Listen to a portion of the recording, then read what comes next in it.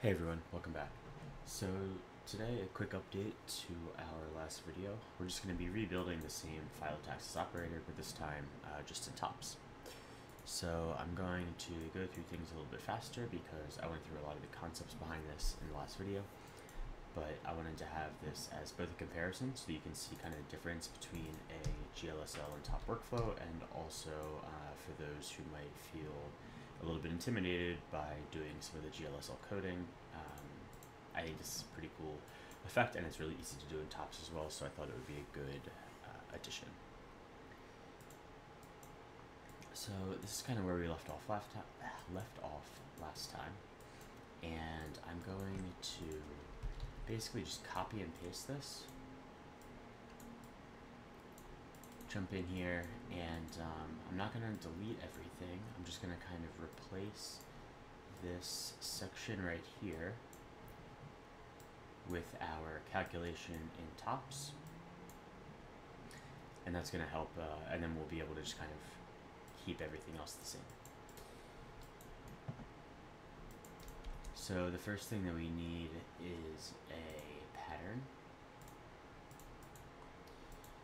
That pattern is going to be a ramp, and we'll make sure that its length is our number of points, and its amplitude will also be our number of points.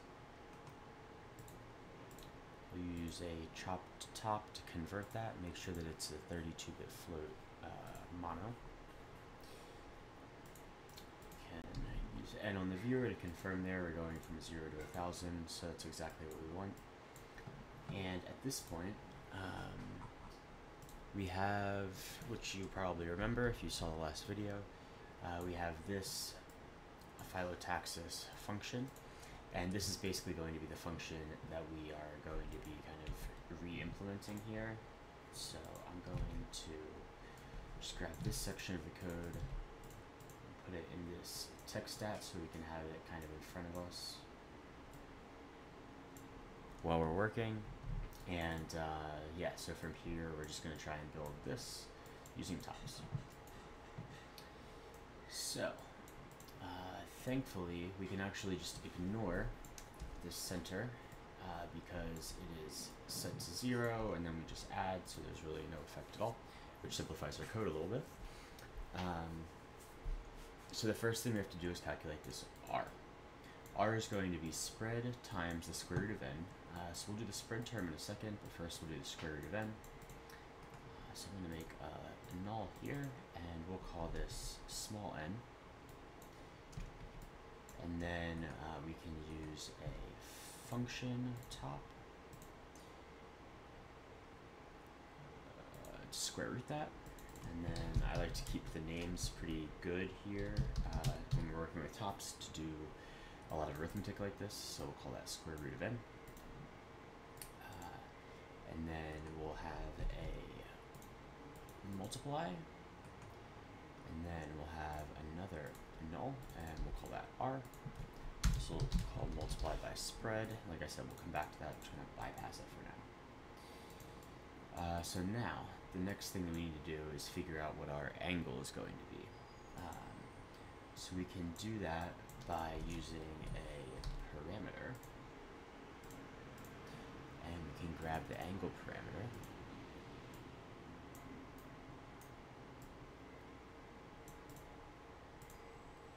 Then we can use a expression, and in the expression we can multiply our input value by math.pi and then divide by 180, and that's going to be a 2 radians operation.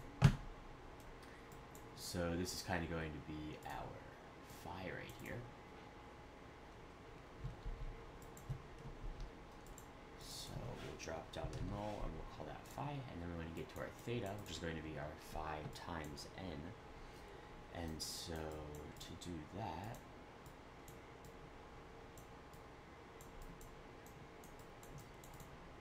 we can use a math top so that we stay in top land, and actually just multiply by our phi in the math top, and then this is going to be theta, which is our phi times n. So now we need to create the two component vector that will be our xy positions, and that's going to involve taking r, multiplying it by cosine and sine of theta respectively. So the first thing we can do is get our sine of theta and cosine of theta. So we'll use two functions for this.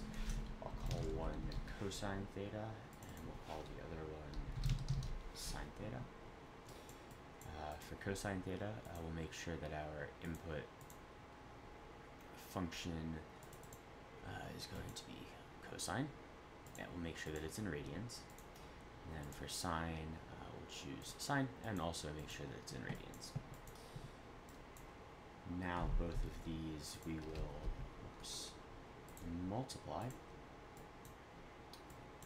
and we're going to multiply those by our R texture, which is here.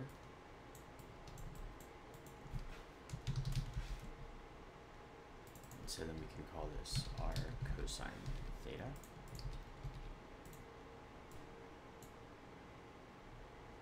And we'll call this R sine theta. Now I think we should probably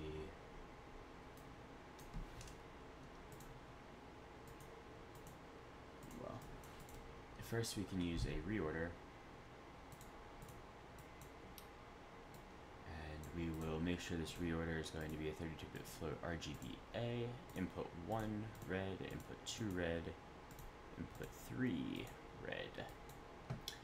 And then what is our input 3? That's our z coordinate, which is just our n times 0.5.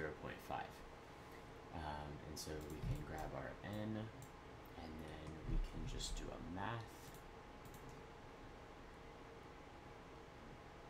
Not a Luma level.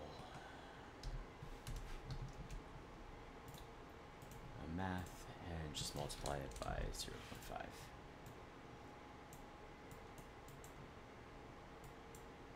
And then we have our position vector, which we can put right into our, position texture. Okay, there we go. So now I'm going to just copy and paste this null. I'm going to get rid of all these render selects because we don't actually want them anymore. I'm going to call one of these rotation, I'm going to call one of them scale, and I'm going to call the other one color. Now obviously we won't actually be using these for all of them. And this we can actually, I think just, well, we might want it for a second. Bypass. And okay, so now we're kind of getting there. I'm going to get a constant, and I'm going to make sure that constant has my number of points on the x and just 1 on the y. Make sure it's a 32-bit float, and this one is going to be my color. Okay, great. So in our shader for scale, we have size 1 plus n over 10. And so for that, well, I guess first we want to kind of make sure that these are positioned a little bit more nicely. Right now they're kind of have these artifacts where these lines are all straight.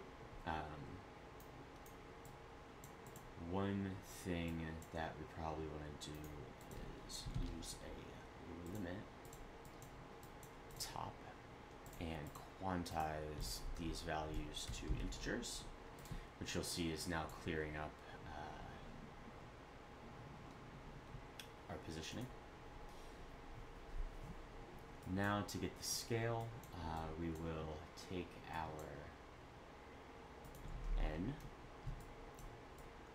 We'll do another math.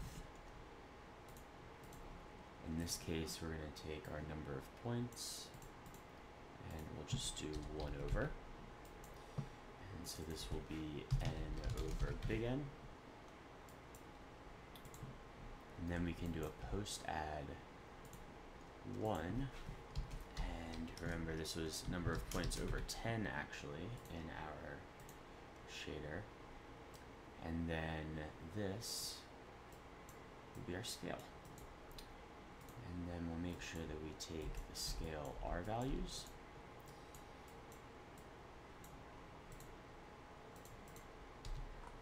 And then we have some nice scaling, although our value going from 1 to 11 doesn't look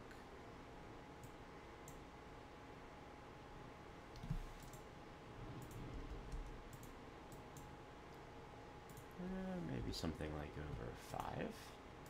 Yeah, that could be good. Okay, and then one other thing we need to do now is the spread, which I said we come back to. So spread, how do we calculate that? In our shader, in our shader, we're calculating the spread by using this mapping function to take our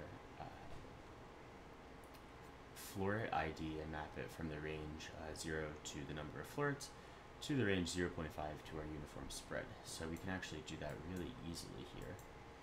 We can take this value again, which is going to be our n, and then we can use a math, and we can use this range. We can rearrange from 0 to the number of units, 2.5 to our spread vector, and then we can just unbypass this and multiply by our spread, and now we have our florets more nicely packed in the center, like we had before. And then maybe we want to change this back to over 10 like we had originally, and that's starting to look almost exactly like before. One other thing that we need to add though is the palette coloring. So I'm going to get rid of the shader now, we don't need it anymore. And here we can also select this, actually I'm just going to copy and paste this n over n here. And we're going to just remove this so that it is 1 divided by our number of points, and remove the post add so that we just have a 0 to 1. And then we can actually use a lookup. We can look up this texture using our 0 to 1, oops, maybe like this, no, like this, and make sure to use the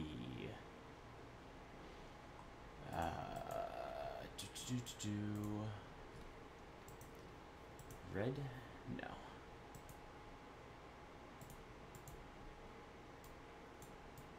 I think that's right.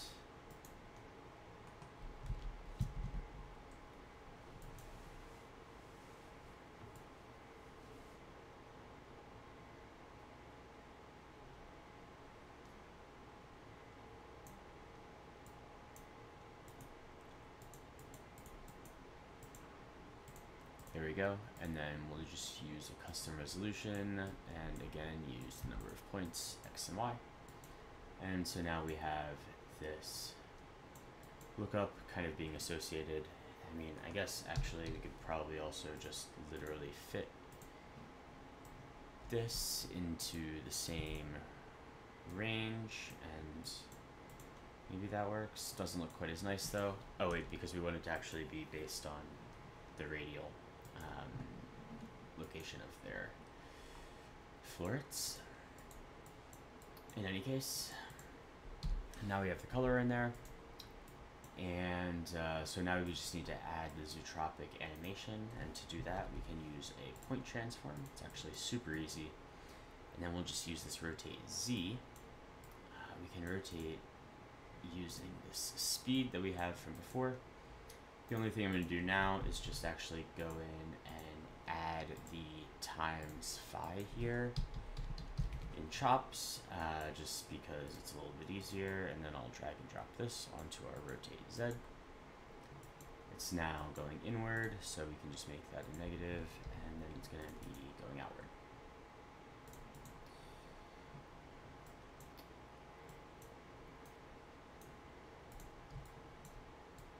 And so there we have it. Basically just rebuilt the whole Phyllotaxis algorithm in tops, and it was pretty easy, pretty fast, and now it's also maybe a good example of how you can kind of think about porting algorithms from one domain in Topland to GLSL and back. In many cases, without any loss of functionality, it might just be a little bit easier or faster to do one way rather than another. So I will stop here for today. Thank you again for all of your support, and until next time, goodbye.